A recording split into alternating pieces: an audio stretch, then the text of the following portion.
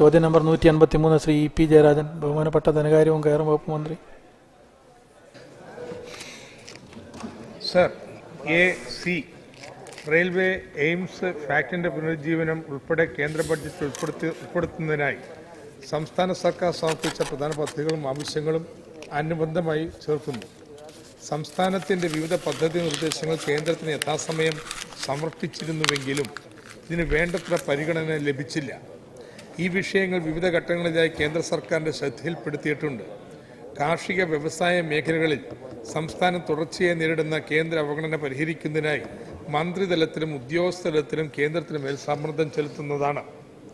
B, 100% കേന്ദ്രവിഹിതം ഒഴികെയുള്ള എല്ലാ കേന്ദ്രാവിഷ്കൃത പദ്ധതികൾക്കുമുള്ള വിഹിതം 60:40 അനുപാതത്തിലാക്കിയിട്ടുണ്ട്. കൂടാതെ കേന്ദ്ര സർക്കാർ നിർത്തലാക്കിയ പദ്ധതികൾ സംസ്ഥാന താൽപ്പര്യമുള്ള പക്ഷം 50-50 അനുപാതത്തിൽ നടപ്പിലാക്കാവുന്നതാണെന്ന് കേന്ദ്ര സർക്കാർ അറിയിച്ചിട്ടുണ്ട്. ശ്രീ പി ജയരാജൻ. സർ, കേന്ദ്ര ഗവൺമെൻറ് ദേശീയ വികസന കൗൺസിലും കേന്ദ്ര ആസൂത്രണ കമ്മീഷനും ഇല്ലാതാക്കി. സംസ്ഥാനങ്ങളുടെ വികസനം സംബന്ധിച്ച് കേന്ദ്ര ഗവൺമെൻറ്റിൻ്റെ മുമ്പിൽ സംസ്ഥാനങ്ങളുടെ കാര്യങ്ങളെല്ലാം അവതരിപ്പിക്കുന്ന വേദികളാണ് ഇതോടുകൂടി ഇല്ലാതായത്. എന്ന് മാത്രമല്ല, ഓരോ സംസ്ഥാനങ്ങൾക്കും അവരവരുടെ അനുഭവത്തിൻ്റെ അടിസ്ഥാനത്തിൽ മുൻഗണന നൽകിക്കൊണ്ടുള്ള ആവശ്യങ്ങളും ഈ വേദികളിലൂടെയാണ് കേന്ദ്ര ഗവൺമെൻറ്റിൻ്റെ മുമ്പാകെ അവതരിപ്പിക്കുന്നത്. സർ, ശക്തമായ കേന്ദ്രം, ശക്തമായ സംസ്ഥാനങ്ങൾ എന്ന ഫെഡറൽ തത്വം തന്നെ ഇവിടെ തകർക്കപ്പെട്ടിരിക്കുകയാണ്. ഇത്തരമൊരു സാഹചര്യത്തിൽ നമ്മുടെ സംസ്ഥാനത്തിൻ്റെ വികസനം സംബന്ധിച്ചും അതുപോലെ തന്നെ പ്രയോറിറ്റി അനുസരിച്ചുമുള്ള കാര്യങ്ങൾ നേടിയെടുക്കാൻ സംസ്ഥാനത്തിൻ്റെ ആകെ പൊതു താൽപ്പര്യങ്ങൾ സംരക്ഷിക്കാൻ ഏതെല്ലാം തരത്തിലുള്ള നിലപാടുകളാണ് ഗവൺമെൻറ് സ്വീകരിക്കാൻ ഉദ്ദേശിക്കുന്നത്? കേന്ദ്ര ഗവൺമെൻറ് ഇപ്പോൾ കാണിച്ചുകൊണ്ടിരിക്കുന്ന അവഗണന, പൊതുമേഖലാ സ്ഥാപനങ്ങളെ വിറ്റഴിക്കുക, കേന്ദ്ര വിഹിതം വെട്ടിക്കുറക്കുക തുടങ്ങിയിട്ടുള്ള നടപടികളെല്ലാം സംസ്ഥാനങ്ങളുടെ വികസനങ്ങളെ ഏറ്റവും അധികം പ്രതികൂലമായി ബാധിച്ചുകൊണ്ടിരിക്കുകയാണ്. അപ്പോൾ ഇത് സംബന്ധിച്ച് ഈ സംസ്ഥാന ഗവൺമെൻറ് നടത്താൻ ഉദ്ദേശിക്കുന്ന കാര്യങ്ങളെക്കുറിച്ച് വ്യക്തമാക്കാം. സർ, ബഹുമാനപ്പെട്ട മെമ്പർ പറഞ്ഞതുപോലെ ആസൂത്രണ കമ്മീഷനും പദ്ധതികളെയും കേന്ദ്ര സർക്കാർ വേണ്ടെന്ന് വെച്ചിരിക്കുകയാണ്. ഇത് വളരെ ദൗർഭാഗ്യകരമാണ്. കാരണം നമ്മുടെ പദ്ധതികൾ വളരെ അവധാനതയോടെ വിദഗ്ധന്മാരെല്ലാമായി ചർച്ച ചെയ്ത് സംസ്ഥാനവുമായി ചർച്ച ചെയ്ത് തീരുമാനിക്കപ്പെടുന്നത്. അത് നെഹ്റുവിൻ്റെ കാലം മുതലുണ്ടായിട്ടുള്ള കീഴ്വഴക്കം. അങ്ങനെ തീരുമാനിച്ചു കഴിഞ്ഞാൽ കേന്ദ്ര സർക്കാർ അതിൽ മാറ്റങ്ങൾ വരുത്തില്ല എന്നുള്ളതാണ്. അത് നമുക്ക് ചില വിമർശനങ്ങളുണ്ടായിരുന്നു, സംസ്ഥാനങ്ങളിൽ കൂടുതൽ ചർച്ച ചെയ്യണം എന്നുള്ളതൊക്കെ. പക്ഷെ എങ്കിലും ഇപ്പോൾ ഉണ്ടായിരിക്കുന്നത് ആരുമായി ചർച്ച ചെയ്യാതെ കേന്ദ്ര സർക്കാരിന് തന്നെ എല്ലാ കാര്യങ്ങളും തീരുമാനിക്കാവുന്ന രീതിയാണ്. അത് നീതി ആയോഗ് ഉണ്ടാക്കിയിട്ടുണ്ടെങ്കിൽ നീതി ആയോഗ് ഒരു ചർച്ചാ വേദി മാത്രമാണ്. അത് ഉണ്ടായതിനു ശേഷം ആകെ ഇപ്പോൾ രണ്ടാമത്തെ യോഗം നടക്കുന്നത് കഴിഞ്ഞ മാസമാണ്.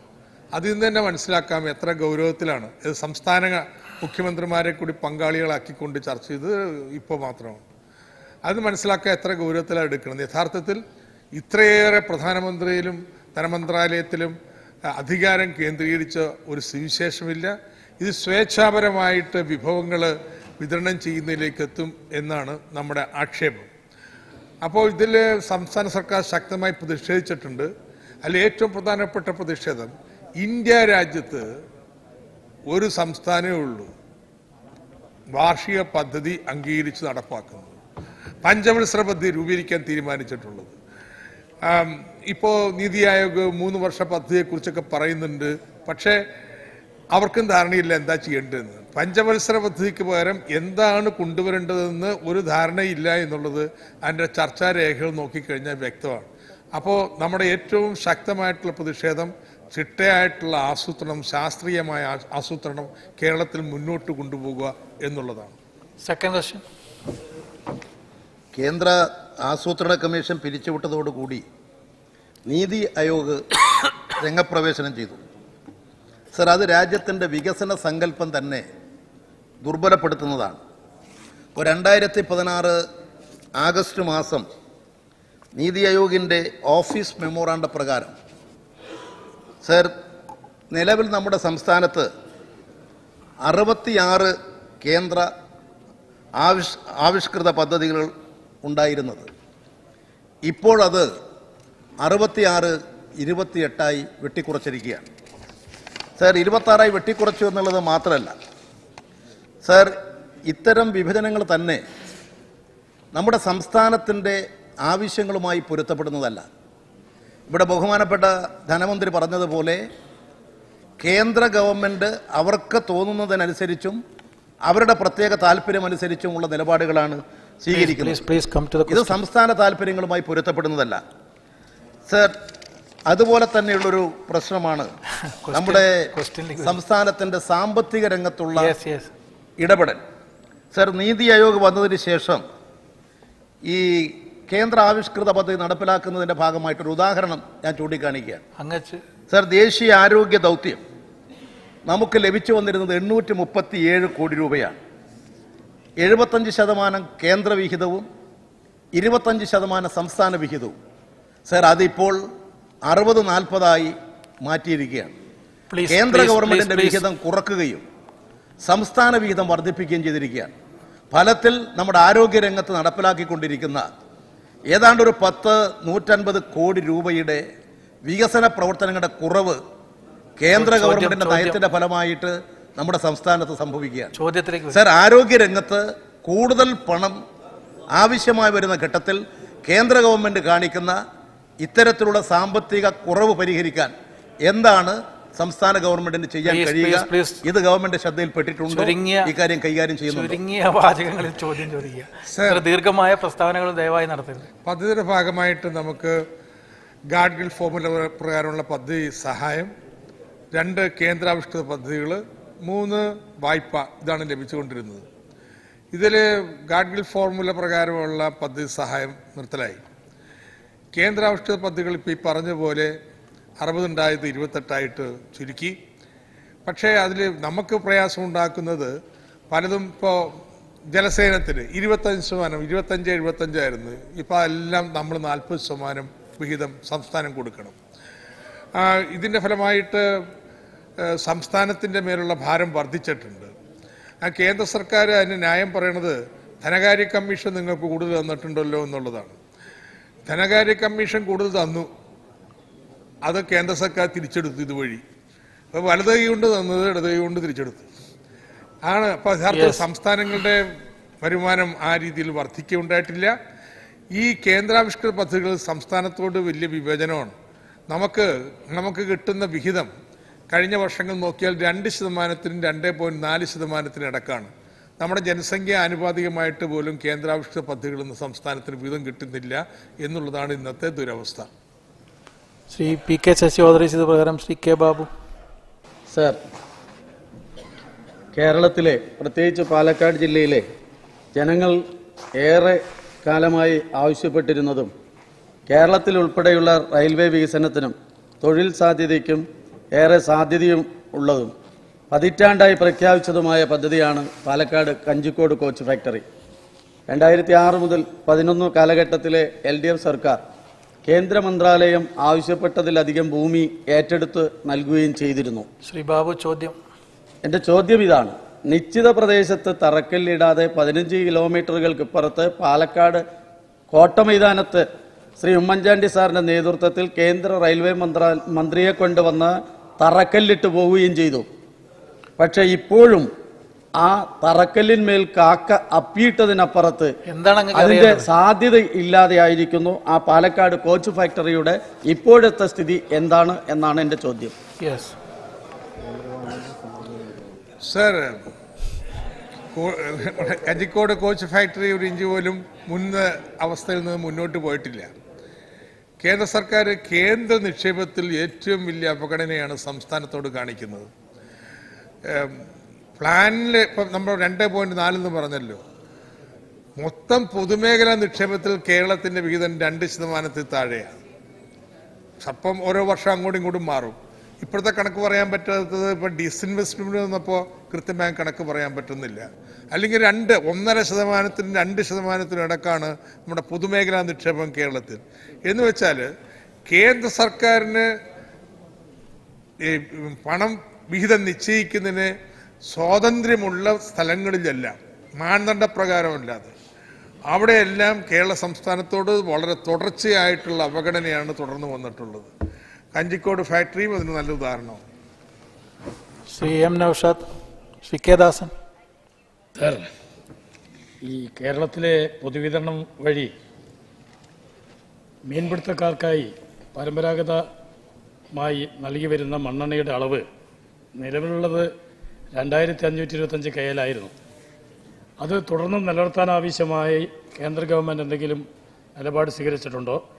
കൂടാതെ ഫെഡ് നടത്തുന്ന 13 പെട്രോൾ ബങ്കുകളിൽ ആവശ്യമായ അളവിൽ കൃത്യസമയത്ത് മണ്ണെണ്ണ വിതരണം ചെയ്യുന്നതിന് കേന്ദ്രത്തോട് ഒരു സ്പെഷ്യൽ ക്വാട്ട അടിയന്തരമായി സംസ്ഥാന ഗവൺമെൻറ് ആവശ്യപ്പെടുമോ? അങ്ങനെ ആവശ്യപ്പെട്ടതായി ഈ സഭയിൽ പറയാൻ കഴിയുമോ? കാര്യത്തിൽ ഗവൺമെൻറ് തുടർച്ചയായി സെൻട്രൽ ഗവൺമെൻറ്റിനോട് അപേക്ഷ കൊടുത്തിട്ടും അവരിപ്പോൾ ഇവിടെ ഇന്നലെ സിവിൽ സപ്ലൈസ് മിനിസ്റ്റർ പറയുകയുണ്ടായി, ഇവിടെ മണ്ണെണ്ണ തരുന്നത് ഫ്യുവൽ ആവശ്യത്തിനാണ്, അതുകൊണ്ട് ഇത് തുടരാൻ കഴിയില്ല എന്ന ഉറച്ച നിലപാടാണ് കേന്ദ്രം സ്വീകരിച്ചുകൊണ്ടിരിക്കുന്നത്. അതുകൊണ്ട് മണ്ണെണ്ണയുടെ കാര്യത്തിൽ ഇന്ന് വളരെ വർഷങ്ങൾക്ക് മുമ്പ് 60കളിൽ തന്നെ തുടങ്ങിയ ഈ സിസ്റ്റം ഇന്ന് മത്സ്യത്തൊഴിലാളിക്ക് തീരെ എണ്ണ കിട്ടാത്ത തരത്തിലേക്ക് കാര്യം വന്നിരിക്കുകയാണ്. ഓപ്പൺ മാർക്കറ്റിൽ 60-65 രൂപയാണ് വില, 18 രൂപയ്ക്കാണ് റേഷൻ വഴി കിട്ടുന്ന എണ്ണ. അപ്പോൾ മത്സ്യത്തൊഴിലാളി വളരെ പ്രതിസന്ധി നേരിടുമ്പോൾ ഇപ്പോൾ ഗവൺമെൻറ് ആലോചിക്കാൻ പോകുന്ന ഒരു കാര്യം, കിറോസിൻ്റെ കാര്യത്തിൽ ഇപ്പോൾ പരിസ്ഥിതിക്കും അതൊരു നല്ല സംഗതിയല്ല, പരിസ്ഥിതി കൂടി ഇത് സാരമായി ബാധിക്കുന്നു എന്നുള്ളതുകൊണ്ട് തൊഴിലാളികൾക്ക് പെട്രോളിലേക്ക് കാര്യങ്ങൾ മാറാൻ കഴിയുമോ എന്നുള്ളത് മത്സ്യത്തൊഴിലാളികളെ വിളിച്ച് ചർച്ച ചെയ്യാനിരിക്കുകയാണ്. പെട്രോളിന് സെൻട്രൽ ഗവൺമെൻറ് സബ്സിഡി ഇന്ന് ആഴക്കടൽ ട്രോളറുകൾക്കാണ് കൊടുക്കുന്നത്. അത് പരമ്പരാഗത തൊഴിലാളിക്ക് കിട്ടണം. പരമ്പരാഗത തൊഴിലാളി പറയുമ്പോൾ അത് BPL-കാർക്ക് മാത്രമേ കൊടുക്കാൻ പാടുള്ളൂ എന്നാണ്. ഒരു എഞ്ചിന് എന്ന് വെച്ചാൽ ആഴക്കടൽ ട്രോളറുകൾക്ക് BPL തടസ്സമല്ല. മത്സ്യത്തൊഴിലാളി പറഞ്ഞാൽ ഉടനെ BPL-കേ പറ്റുള്ളൂ പെട്രോൾ സബ്സിഡി എന്നാണ് കേന്ദ്ര ഗവൺമെൻറ് നിലപാട്. അതുകൊണ്ട് മത്സ്യത്തൊഴിലാളികൾക്കാകെ മണ്ണെണ്ണ അവർ തരാത്ത സന്നദ്ധമല്ല എങ്കിൽ പെട്രോൾ സബ്സിഡി തരണം, സംസ്ഥാന ഗവൺമെൻറ്റുമായിട്ട് ഷെയർ എടുക്കാൻ സന്നദ്ധമാണ് എന്ന റിക്വസ്റ്റാണ് ഇപ്പോൾ കൊടുത്തിരിക്കുന്നത്. മെമ്പർ പറഞ്ഞ പോലെ ഗൗരവതരമായ പ്രശ്നമാണിത്. ശ്രീ എം നൌഷാദ്. സർ, നമ്മുടെ മഹാത്മാഗാന്ധി ദേശീയ ഗ്രാമീണ തൊഴിലുറപ്പ് പദ്ധതി പ്രകാരം നിലവിൽ 100 തൊഴിൽ ദിനങ്ങൾ നൽകണമെന്നാണ്. പക്ഷെ ഇപ്പോൾ പല സ്ഥലത്തും 100 തൊഴിൽ ദിനങ്ങൾ നൽകാൻ കഴിയുന്നില്ല.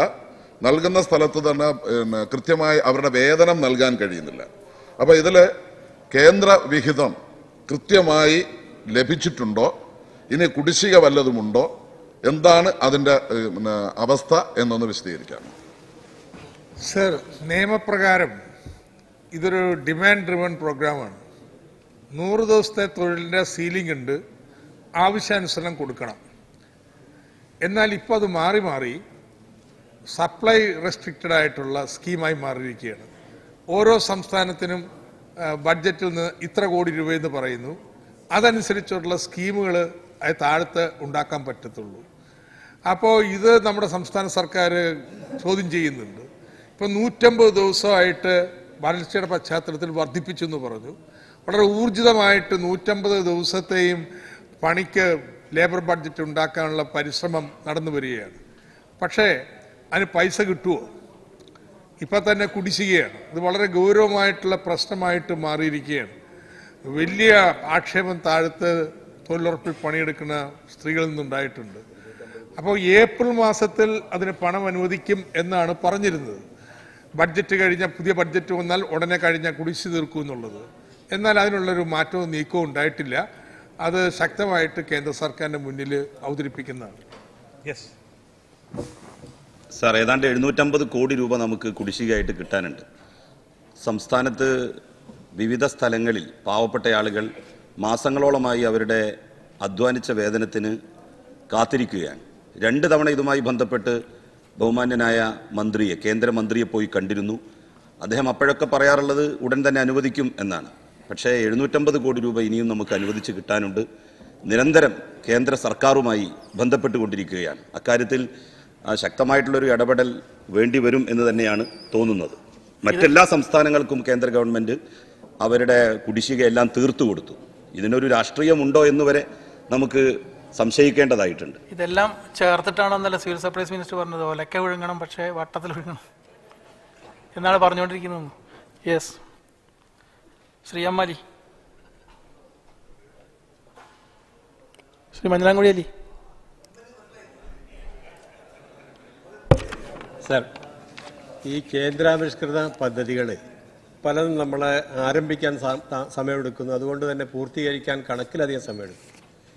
അതുകൊണ്ട് തന്നെ നമ്മുടെ കേന്ദ്ര സർക്കാരിൻ്റെ സഹായം, സെൻട്രൽ എയ്ഡ്, പലപ്പോഴും അത് 50-50 എന്നുള്ളത് അതിൻ്റെ അനുപാതം 80-20 ആയിട്ട് വരെ പിന്നെ കുറയുന്നുണ്ട്. ഇത് പരിഹരിക്കാൻ എന്തെങ്കിലും നടപടിയെടുക്കുന്നുണ്ട്? ഇത് ആരംഭിക്കാൻ കുറേയധികം സമയമെടുക്കുന്നു. കാരണം പ്രധാനമായിട്ടും സെൻട്രൽ ഗവൺമെൻറ് കുറേയധികം റെസ്ട്രിക്ഷൻസ് അതിലുണ്ട്. നമ്മുടെ സംസ്ഥാനത്തിന് യോജിക്കാൻ പറ്റാത്ത അല്ലെങ്കിൽ നമ്മുടെ നാട്ടിലില്ലാത്ത രീതിയിലുള്ള പല കണ്ടീഷനും അത് വെക്കുന്നത് കൊണ്ടാണ് നമുക്ക് ആരംഭിക്കാൻ വൈകുന്നത്. ഇത് പരിഹരിക്കാൻ എന്തെങ്കിലും പരിപാടികൾ ആസൂത്രണം ചെയ്യാൻ ഉദ്ദേശിക്കുന്നുണ്ട്? നിശ്ചയമായിട്ട് ഇപ്പോൾ നമ്മുടെ റോഡ് പദ്ധതി തന്നെ, പ്രധാനമന്ത്രി സഡക് യോജന തന്നെ നമ്മുടെ സംസ്ഥാനത്തിന് വളരെ പ്രയാസം ഉണ്ടാക്കുന്നതാണ് പദ്ധതി തയ്യാറാക്കി സമർപ്പിക്കാനായിട്ട്. അപ്പോൾ അത് മാറ്റണമെന്ന് പറഞ്ഞാലും അത് കേന്ദ്രാവിഷ്കൃതം എന്ന് പറഞ്ഞാൽ ഈ ഒലക്കയാണല്ലോ, അത് അവർ നമ്മുടെ അളവനുസരിച്ചിട്ടുള്ളതെല്ലാം ഉണ്ടാക്കുന്നത് ദേശീയ മാനദണ്ഡങ്ങൾ വെച്ചിട്ടാണ്. അപ്പോൾ നമുക്ക് പക്ഷെ ഒരു കാരണവും കൂടിയുണ്ട്, വേണ്ടത്ര ഫലപ്രദമായ മോണിറ്ററിങ് നടക്കുന്നില്ല എന്നുള്ള പ്രശ്നമുണ്ട്. നടന്നോ? Utilisation certificate നൽകിയോ? ഇത് പരിഹരിക്കാൻ വേണ്ടിയിട്ട് ഇപ്പോൾ ഓൺലൈനായിട്ട് മുഴുവൻ സ്കീമുകളുടെയും ഓരോ വർഷത്തെ അലോട്ട്മെൻറ്റ്, സംസ്ഥാന ബഡ്ജറ്റിൽ എത്ര വെച്ചു, ഇനി അഡീഷണൽ എന്ത് വേണം, അതിൽ എന്ത് ചിലവായതിൻ്റെ യൂട്ടിലൈസേഷനായോ തുടങ്ങിയ കാര്യങ്ങൾ നിരന്തരമായിട്ട് മോണിറ്റർ ചെയ്യുന്നതിന് വേണ്ടിയിട്ടുള്ള ഒരു ഓൺലൈൻ മോണിറ്ററിംഗ് സമ്പ്രദായം ഇപ്പോൾ ആവിഷ്കരിച്ചിട്ടുണ്ട്. അതിനുള്ള പരിശീലനം നടന്നുകൊണ്ടിരിക്കുകയാണ്. ഇത് വന്നു കഴിഞ്ഞാൽ ഈ കടലാസിൽ ഫയലിൽ അങ്ങോട്ടും ഇങ്ങോട്ടും തള്ളാതെ തന്നെ കൃത്യമായിട്ട് ഈ സ്കീമിൻ്റെ പൈസ മേടിച്ചോ, അതിനുള്ള യൂട്ടിലൈസേഷൻ സർട്ടിഫിക്കറ്റ് ആയോ ഇല്ലയോ എന്ന് കാണാൻ പറ്റും. ഇത് കാര്യക്ഷമതയെ ഗണ്യമായിട്ട് ഉയർത്തും. ഇതിൻ്റെ ഫലമായിട്ട് കേന്ദ്രാവിഷ്കൃത പദ്ധതികളുടെ ചെലവ് നമുക്ക് വർദ്ധിപ്പിക്കാൻ പറ്റുമെന്ന് കരുതുന്നു. ശ്രീ എം രാജഗോപാലൻ. സംഖ്യാനുപാതികമായി കേന്ദ്ര പരിഗണനയും കേന്ദ്രാവിഷ്കൃത പദ്ധതികളും നമ്മുടെ സംസ്ഥാനത്ത് ലഭിക്കുന്നുണ്ടോ? ഇല്ലെങ്കിൽ എന്തുകൊണ്ടാണ് കേരളത്തോട് മാത്രം ഇത്തരത്തിലുള്ള ഒരു അവഗണന കേന്ദ്ര സർക്കാർ സ്വീകരിക്കുന്നത്? നമുക്ക് ലഭിക്കുന്നില്ലെന്ന് ഞാൻ നേരത്തെ പറഞ്ഞു കഴിഞ്ഞു. നമുക്ക് 2-നും 2.4-നും ഇടക്കാണ് കേന്ദ്രാവിഷ്കൃത പദ്ധതികളും സംസ്ഥാനത്തിന് വിഹിതം. നമ്മുടെ ജനസംഖ്യ 2.7-നപ്പുറമുള്ളതാണ്. അപ്പം അതിനൊക്കെ കിട്ടുന്നില്ല. ഇതിൻ്റെ കാരണം മാനദണ്ഡങ്ങൾ നമുക്ക് അനുയോജ്യമല്ല എന്നുള്ളതാണ്. നമുക്കെതിരായിട്ടുള്ള വിവേചനം കേരളം അതിന് കുറച്ച് കളയുന്നതല്ല, മാനദണ്ഡം നമുക്ക് അനുയോജ്യമല്ല എന്നുള്ളതാണ്. ഉദാഹരണത്തിന് ദാരിദ്ര്യരേഖ കീഴിലുള്ള ഒരു എണ്ണം ഒരു പ്രധാനപ്പെട്ട ഘടകമാണ്. കേരളത്തിൽ 14% മാത്രമേ ദാരിദ്ര്യരേഖയ്ക്ക് കീഴിൽ വരത്തുള്ളൂ. അപ്പോൾ എന്ന് മാത്രമല്ല, ഇപ്പോൾ വിദ്യാഭ്യാസം നമുക്കാവശ്യമുള്ള പുതിയ തലമുറ പ്രശ്നങ്ങളാണ്, ക്വാളിറ്റി ഇമ്പ്രൂവ്മെൻറ്റാണ്, അല്ലാതെ ഇപ്പോൾ ബ്ലാക്ക് ബോർഡ് വെക്കലല്ല. പക്ഷേ അഖിലേന്ത്യാ അടിസ്ഥാനത്തിലുള്ള മാനദണ്ഡങ്ങൾ വെച്ച് നോക്കുമ്പോൾ നമുക്ക് അർഹമായിട്ടുള്ള വിധം കിട്ടുന്നില്ല. നമ്മുടെ രണ്ടാം തലമുറ പ്രശ്നങ്ങൾ വിദ്യാഭ്യാസ മേഖലയിലുള്ളത് പരിഗണിക്കപ്പെടുന്നില്ല.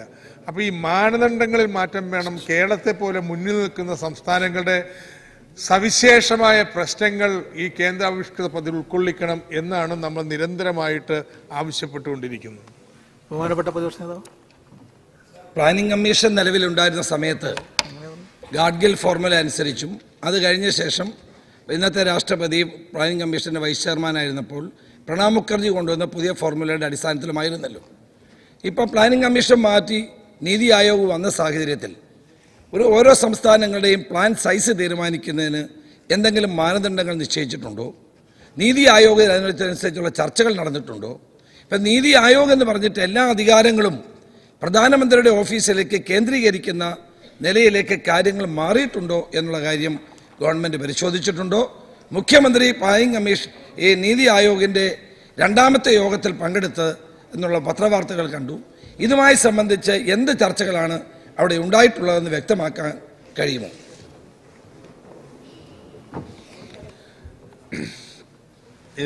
ബഹുമാനപ്പെട്ട മെമ്പർ പറഞ്ഞത് വളരെ ശരിയാണ്. നീതി ആയോഗ് വന്നതോടുകൂടി ഇതെല്ലാം വളരെ കേന്ദ്രീകരിക്കപ്പെടുകയാണ്. പക്ഷേ സംസ്ഥാനങ്ങൾക്ക് പദ്ധതിയില്ല, കേന്ദ്രത്തിനും പദ്ധതിയില്ല. അതുകൊണ്ട് പദ്ധതിയുടെങ്കിലൊന്നും അംഗീകരിക്കേണ്ട പ്രശ്നമില്ല. ധനമന്ത്രാലയം മറ്റു കാര്യങ്ങൾ തീരുമാനിക്കുന്ന പോലെ പുതിയ വികസന പ്രോജക്റ്റുകൾക്കും ഇന്നിന് പണം വേണമെന്ന് തീരുമാനിക്കുന്നു. അതിൻ്റെ ഫലം എന്താ? ഈ കേന്ദ്ര സർക്കാരിൻ്റെ ആദ്യ വർഷം പഞ്ചായത്ത് വകുപ്പിനോട് എന്ത് ദേഷ്യമുണ്ട്? 50 കോടിയായിട്ടും കുറച്ചു. അങ്ങനെ വെച്ചത് ഇത് ഇങ്ങനത്തെ തീരുമാനം, മണ്ടൻ തീരുമാനം ഒരിക്കലും ഒരു പദ്ധതി ആസൂത്രണം ഉണ്ടെങ്കിൽ വരുന്ന ഒന്നല്ല. അപ്പോൾ നീതി ആയോഗിൻ്റെ ചർച്ച പദ്ധതി രൂപീകരണത്തിനല്ല, അവർ ചില പൊതു ആശയങ്ങൾ സംബന്ധിച്ച് കൃഷിക്കാരുടെ വരുമാനം എങ്ങനെ കൂട്ടാൻ പറ്റും, ഡിജിറ്റൽ ഇന്ത്യ എങ്ങനെ കൊണ്ടുവരാൻ പറ്റും, ഇങ്ങനെ കേന്ദ്രാവിഷ്ഠ പദ്ധതികൾ, ഇങ്ങനെയുള്ള ചില കാര്യങ്ങളെക്കുറിച്ചുള്ള അഭിപ്രായങ്ങൾ സംസ്ഥാനങ്ങളോട് ആരാഞ്ഞിരിക്കുകയാണ്. അല്ലാതെ പദ്ധതി രൂപീകരണത്തെക്കുറിച്ചുള്ള ചർച്ചയേ അല്ല അവിടെ നടന്നിട്ടുള്ളത്. പക്ഷേ ഇനി ദീർഘകാല ലക്ഷ്യം, 3 വർഷത്തേക്കുള്ള ലക്ഷ്യം, അതൊക്കെ നിർണ്ണയിക്കുന്നത് എങ്ങനെ എന്നുള്ളതും അവിടെ അജണ്ട നോട്ടുകളിലുണ്ടായിരുന്നു. സർ,